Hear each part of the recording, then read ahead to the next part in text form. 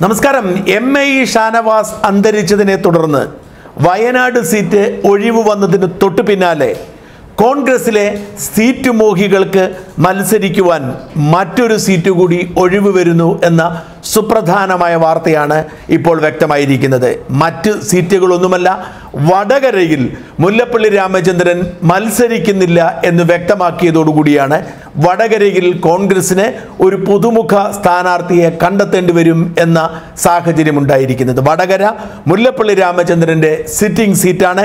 KPCC president എന്ന പദവി വഹിക്കുന്നത് കൊണ്ട് താൻ ഇക്കുറി മത്സരിക്കുകയില്ല എന്ന് അസന്നിഗ്ധമായി ഇന്ന് ഏഷ്യാനെറ്റ് ന്യൂസിനോടുള്ള അഭിമുഖത്തിലൂടെ ഏഷ്യാനെറ്റ് ന്യൂസിനോട് അദ്ദേഹം വ്യക്തമാക്കിയിരിക്കുകയാണ് മുല്ലപ്പള്ളി രാമചന്ദ്രൻ. ഇതോടുകൂടി വയനാടിന് പുറമെ വടകര കൂടി കോൺഗ്രസിലെ നേതാക്കന്മാർക്ക് അവസരമൊരുങ്ങുകയാണ്. വയനാടിൽ KPCC വർക്കിംഗ് പ്രസിഡന്റും MPയുമായിരുന്ന MI ഷാനവാസ് അന്തരിച്ചതിനെ തുടർന്നാണ് ഒഴിവ് വന്നിരിക്കുന്നത്.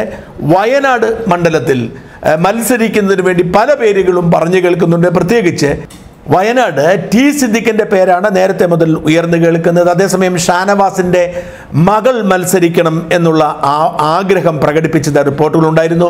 തൊട്ടു പിന്നാലെയാണ് മുല്ലപ്പള്ളി രാമചന്ദ്രൻ മത്സരരംഗത്തില്ല എന്ന് വ്യക്തമാക്കിയിരിക്കുന്നത്. അത് വന്നതോടുകൂടി മുല്ലപ്പള്ളി രാമചന്ദ്രന് പകരം അവിടെ ഉയർന്നു കേൾക്കുന്ന പേരുകളിൽ ഒന്ന് സിദ്ദിഖിൻ്റെ തന്നെയാണ്. വയനാട് പോലെ തന്നെ സിദ്ദിഖിൻ്റെ പേര് വടകരയിലും ഉയർന്നു കേൾക്കുന്നുണ്ട്.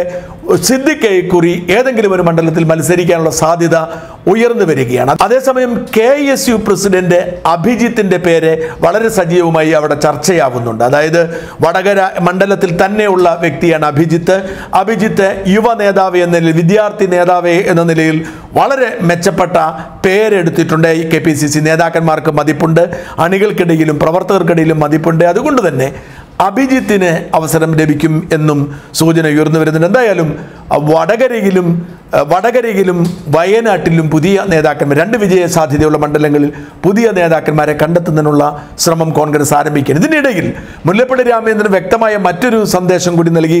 ഉമ്മൻചാണ്ടി മത്സരിക്കണം എന്നത് കേരളത്തിലെ കോൺഗ്രസ് പ്രവർത്തകരുടെ ആഗ്രഹമാണ് എന്ന് പറഞ്ഞു. ഇതും നൽകുന്ന സൂചന ഉമ്മൻചാണ്ടി മത്സരിക്കും. അങ്ങനെയെങ്കിൽ ഉമ്മൻചാണ്ടി മത്സരിക്കുന്നത് ഇടുക്കി ജില്ലയിലായിരിക്കും.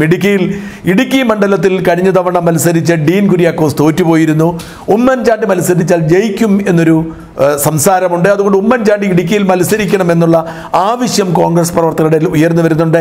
കോട്ടയത്ത് ഉമ്മൻചാണ്ടിക്ക് മത്സരിക്കാൻ അവസരം ലഭിക്കുകയില്ല. കേരള കോൺഗ്രസ് ആ സീറ്റ് വിട്ടുകൊടുക്കുകയില്ല എന്ന് വ്യക്തമാക്കിയിട്ടുണ്ട്. അതുകൊണ്ട് ഇടുക്കി ജില്ലയിൽ ഉമ്മൻചാണ്ടി മത്സരിക്കും എന്നുള്ള ഒരു ആവശ്യവും ഇപ്പോൾ ഉയർന്നു വരുന്നുണ്ട്.